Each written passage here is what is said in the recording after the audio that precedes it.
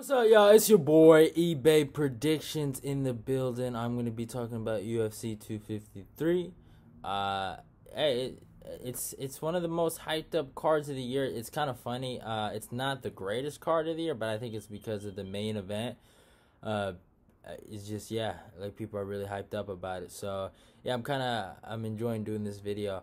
But we start off the card with Viera versus Sijara Eubanks. This was made pretty early.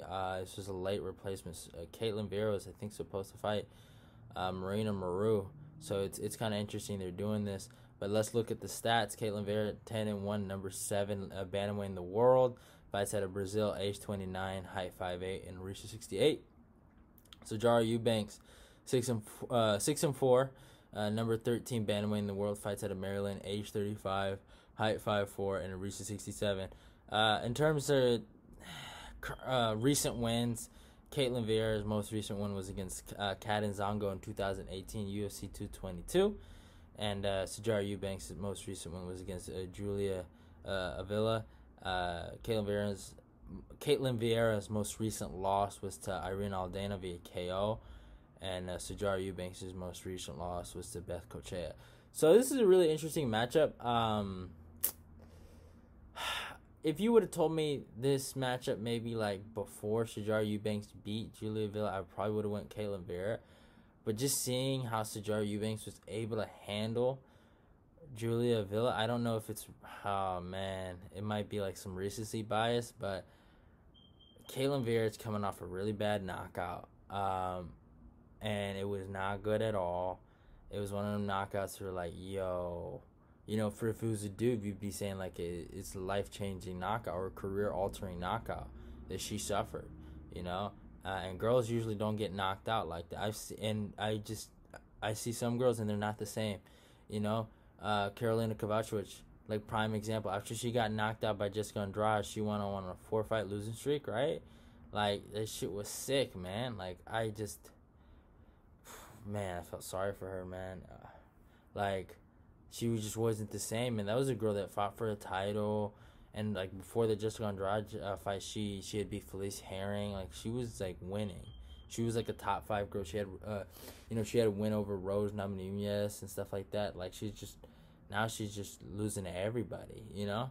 But yeah, it's just one of those things, and that's how I kind of feel about Viera in this situation.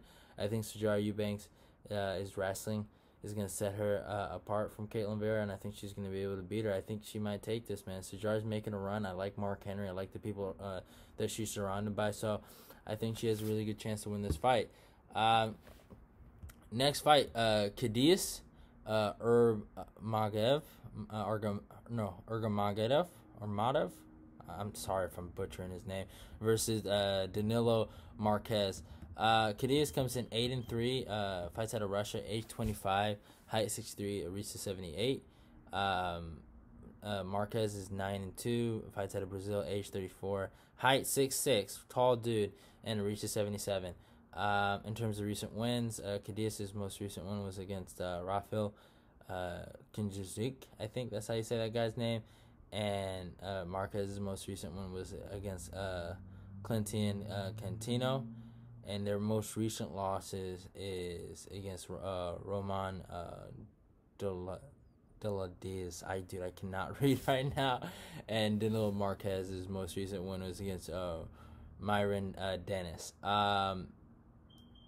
Here's what I gotta say about Khadis. He's on a 3-fight losing streak, I think, right? I'm positive he's on a 3-fight losing streak.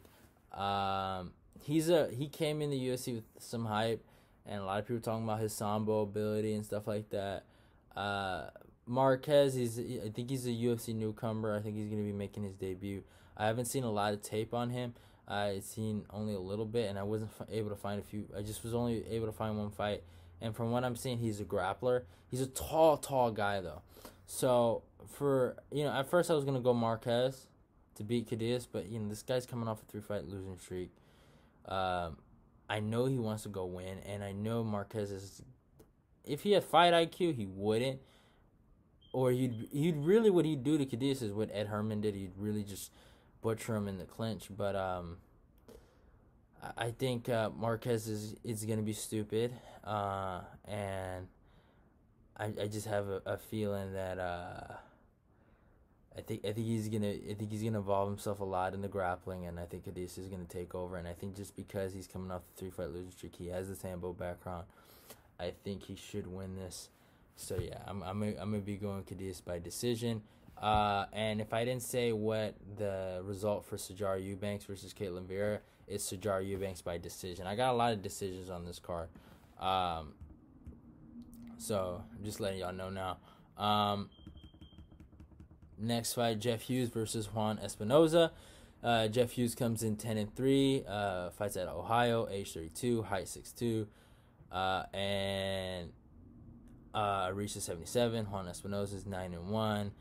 Fights out of Spain, age 39. That's something to look at. Height 6'4" and a reach of 80.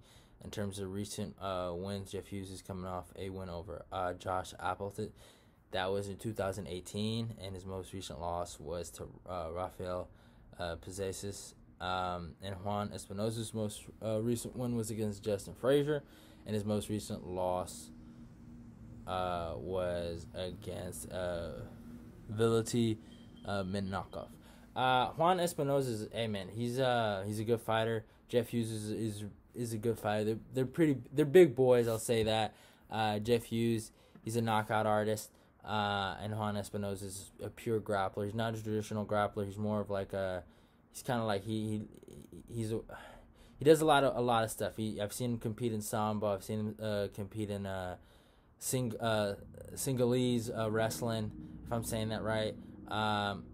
Yeah, he does a lot. He does a lot of forms of grappling. So I can't just call him a wrestler. He's more than a wrestler.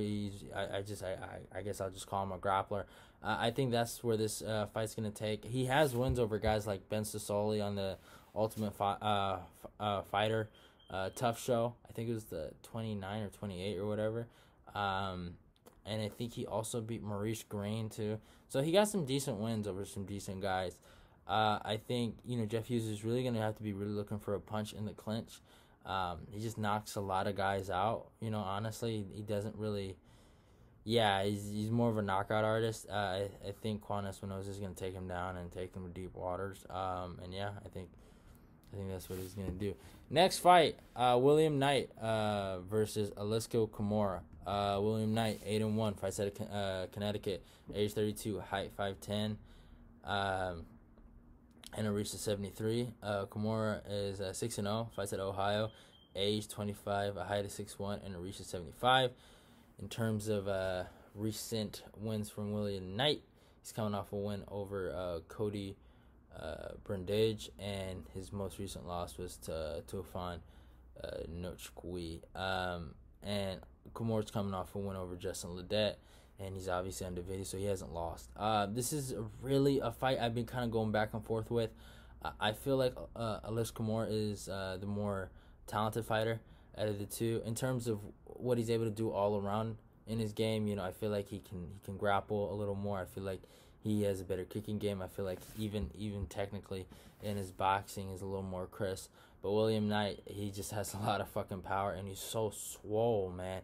The guy's really swole. So I've been kind of jumping around. At first, I was gonna go William Knight via first round KO, and then I really thought about it. I really watched some tape on Kimura, and I just looked at what William Knight, some old tape on him, and I seen that he's been caught in some not bad grappling situations, but it's been really easy to turn him over, and I just don't think his game is that good. I know he has more fights, but if I was to really say, like, in terms of what he does, I in one fight I seen he was just really, the guy sweeped him really easily or took him down really easily. So, and he dealt with some adversity earlier in his career. So I'm going to have to be going Kimura by decision. I think, I know a lot of people are going William Knight via KO. I just don't think, I don't know, man. I think Kimura is going to be able to fucking overcome that. He trains with the heavyweight champion of the world, Stipe Miocic. I think, and he has even though I know a lot of people look at his kicks, his boxing, it looks really crisp. If you look at some of his amateur fights, it looks like he knows what he's doing from there. So I'm going to be going Aleksa Kimura, man, on that one.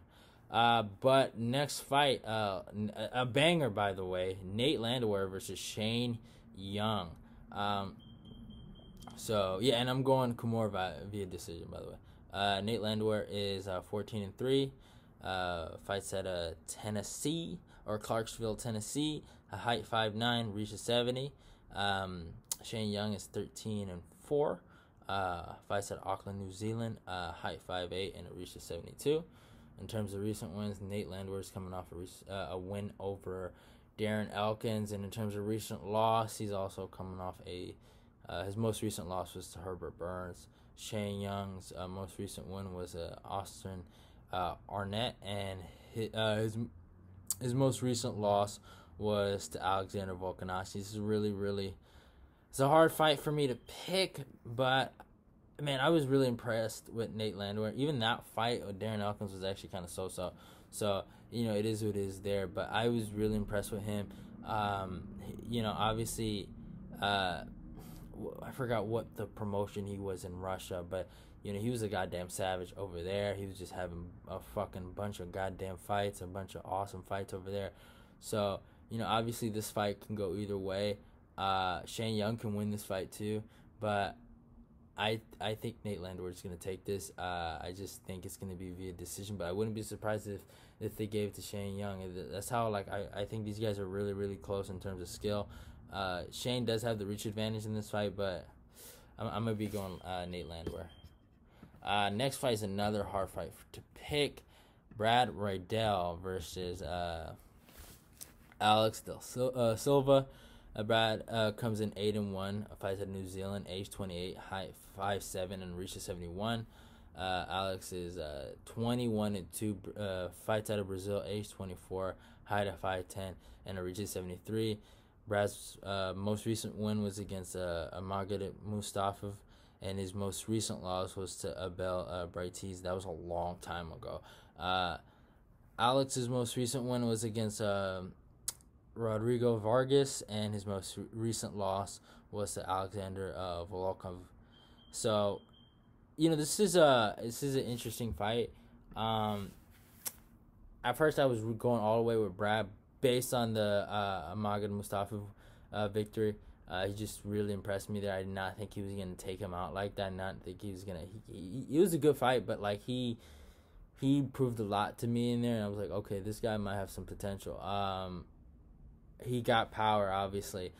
When I saw his first fight, he had that back and forth war. I forgot the guy's name, but I was like, I don't know about this kid, but after that one, I'm like, he might be special. But Alex has a lot of experience. From the tape I've seen, he has a lot of power, and he's very technical in there. That's the thing. When you see a lot of guys, they look very technical. Now, is he going to be technical against Brad Ridel? We're going to see. But I think this is a close fight. I think, Alex can win this fight. But I'm gonna have to go. Even though Alex has the experience in terms of fights, I just think Ridel has fought tougher competition that I know of. If I'm just being honest, that I know of, and I'm going Brad Ridel via decision. But this fight can go either way. Next fight. Diego Sanchez versus Jake Mattews. Diego Sanchez, 30-12, fights at Albuquerque, New Mexico. Height of 5'10", reaches 72. Jake Mattews, 16-4, fights at Melbourne, Australia. Height 5'11", and reaches 72. Diego Sanchez is coming off a win over Michel Pereira, but honestly, his most recent win was against Mickey Gall. His most recent loss was to Michael Chiesa, and Jake Matthews' most recent win was to Mil Mick. I was really impressed in that, and his most recent loss was to Anthony Rocco Martin. No shame in that. Anthony Rocco Martin's a good fighter. 2 years ago, I would have said this would probably be a good fight to watch. I think, Diego Sanchez would have a really good chance. But I just don't know, man. Diego Sanchez is not the same guy he was when he was training in John Winklejohn and stuff like that over there in Albuquerque. And I just don't think he's the same guy, man. I'm sorry. I just don't. I think Jake Matthews kind of Well, it's sad to say, but I think he might dominate him. Obviously Diego Sanchez has a really good wrestling game. He has a really good grappling game. He's shown it against Mickey Go. He's shown it against, I think, was it Craig White? What's his name? Alex White or something like that. The kid that he fought on UFC 228. He looked really good there. You know, obviously that's a kid that fought Neil Magny on the co-main event of Darren Till versus Wonder Boy Stephen Thompson. So it's like, you know, I don't think Diego Sanchez was supposed to win that. When he was with some real coaches, Diego Sanchez was a really good fighter in my humble opinion. But after he left them, he fought Michael Chiesa. But Michael Chiesa is a really good fighter, right? So Chiesa dominated him. And then his performance against Michel Pereira was just, it was embarrassing, you know? So I don't know, man. I obviously he's going to retire. That's what he said after this one. But I hope he has a good performance against Jake Matthews. I hope he doesn't go out there and get smushed again. I hope it's back and forth. You know, Jake Matthews really impressed me against Emil Mick. He did drop him. I did not expect him to have that ability. I've seen Jake Matthews lose. I've seen him lose to Kevin Lee and stuff like that. I've seen him get dominated in certain grappling situations. But I think he takes this. I think he really does. I think this is, if he trains right and trains hard, you know, and if he, you know, I think he can get this victory real easy. No disrespect to Diego Sanchez, but you know, it is what it is. Kai Kara France versus Brandon Royval. France is coming in 21-8, the number 7 lightweight in the flyweight in the world, that fights out of Auckland, New Zealand. Age 27, height 5'4", and a reach of 66. Brandon Royval comes in 11-4, number 10 flyweight in the world. Fights out of Colorado, age 28, height 5'9", and a reach of 70. In terms of recent wins, France is coming off a win over Tyson Nam. Royval is coming off a win over Tim Elliott. France is coming off a loss. His most recent loss was to Brandon Moreno, and Royval's most recent loss was to Casey Kenny in 2018. This is a hard fight. This is a really, really good fight. Royval has a really mean grappling game. You know, he's aggressive with it. You know, you can tell he has a lot of grit and he has that grind on him. And that Tim Elliott fight was really, really fun to watch. But you also have to look at the fact that Tim Elliott kind of engaged in those grappling situations with Royval, and he gassed himself out a lot, going for a lot of crazy high amplitude takedowns and a lot of explosive grappling sequences, right? Kai Kara France, he's good striking, and you know, as much as I might not be the biggest fan of is it City of Kickboxing? Yeah, City of Kickboxing guys. One thing I'll give them, they have really, really good takedown defense for strikers, and most of them have great takedown defense. I think Kai Kara France has the takedown defense and has the ability to keep this on the feet and just dominate. Nothing against Brandon Royval. I think Kai Kara France is going to take this. I think he's just going to outwork him. He's going to sprawl. And I don't want to say sprawl and brawl because he's not going to brawl. He's going to sprawl and fucking outwork him on the feet. And yeah, that's how I see this fight going. But hey, I have a lot of respect for Brandon Royval. You know, beating Tim Elliott, it's a great win. You know, it is. I can't deny it. I didn't think he was gonna do it. So good on him. But yeah, I got Kai Kara France via decision. I keep on forgetting to tell you. Yeah, so Jake Matthews versus Diego Sanchez, that's via decision. Man, I have to do better on that. And same thing with Brad Ridel versus Alex Del Silva. That's via decision too. I got those all. And then Hakeem Dawodu versus Zubaira Tukhugov. Hakeem comes in 11-1. Fights out of Canada, age 29, height of 5'8", and a reach of 72. Zubaira is 19-4. Fights out of Moscow, Russia, age 29, height of 5'8". And a reach of 68. In terms of recent wins for Hakeem, he's coming off a win over Julio Marques via split decision, and Zubaira's coming off a win over Kevin Aguilera. In terms of recent losses, Hakeem's most recent loss to Danny Henry via submission, and Zubaira's most recent loss was to Renato Mocanho. No shame in that. Mocanho's a great fighter. He was a top 5 featherweight not too long ago. This is an awesome fight. Hakeem Dawodu is an awesome striker, slick guy. I love his striking. I see some of his training clips on Instagram, or no, not on Instagram, on YouTube, of him hitting pads, and he's really good. He's really slick. But I think Zubaira's gonna take him down and smash him. No disrespect to the kid. I hope he does well in his career, but I think Zubaira's on a different path than this kid, and I think this is. I don't know if Dawodu has the fucking takedown defense. And Zubaira, he fucking hits hard too. It's not like he's no scrub. But I'm going Zubaira via, I think second round submission. I just think he's going to smush Hakeem. I think Hakeem has a little bit of attitude. No disrespect. I like it. I like the attitude sometimes. But I think he thinks he's better than he really is. And I think Zubaira's going to humble him.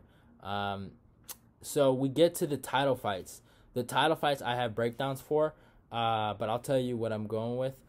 For Juan Błachowicz versus Dominick Reyes, I'm going to be going Juan Błachowicz via fourth round submission.